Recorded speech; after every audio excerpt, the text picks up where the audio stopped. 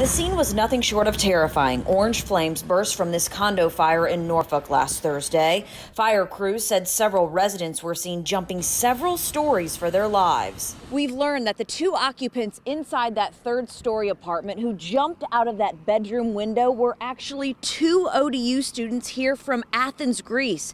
They tried to break that unbelievably terrifying fall by placing this mattress here you see on the ground. They're very fortunate, very lucky, and we feel very fortunate and lucky that they are going to be okay. Andrea Zorro and Stratus Zorro, brother and sister living together, have broken bones in their spine, legs, and back, according to ODU, after narrowly escaping the flames. They both have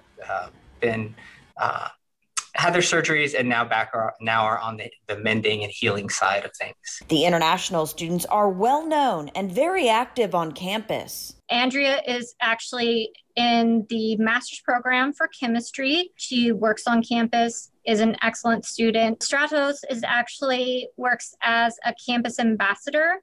So he gives tours of ODU. He's super knowledgeable. The campus community and Greek community have now come together to help get them back on their feet as they recover.